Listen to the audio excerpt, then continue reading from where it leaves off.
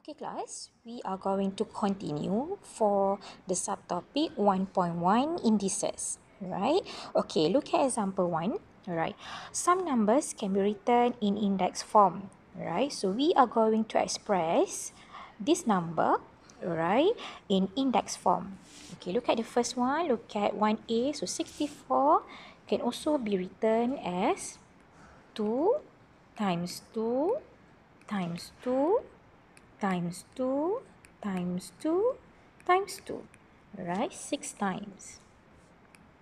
Alright, so this is equivalent to 2 to the power of 6. So 64 can be written as 2 to the power of 6 in index form. Okay, look at B, 1 to 5. So 1 to 5 can be written as 5 times 5 times 5.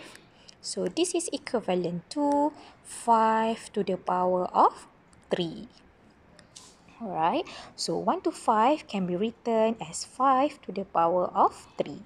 Alright, okay, next time you will need to try C class. Alright, okay, so now let us look at D. Alright, so we have 2 to the power of 3. Okay, look at here. So we are going to write the following in the form of indices. So we have the same base here class. So we have 2, 2, 2, 2. Right? By using the properties, we are going to combine all the terms together since they have the same base. So we have 2 to the power of 3 plus 7 minus 4 plus 9. So therefore, we can write it as 2 to the power of 15. Alright, so you can try to do this one class.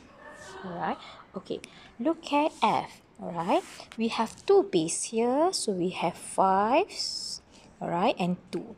So we need to combine it separately. Alright, first we combine the first base, so we will have 5 to the power of 2 plus 7 multiply with the other base, 2 to the power of 5 plus 3.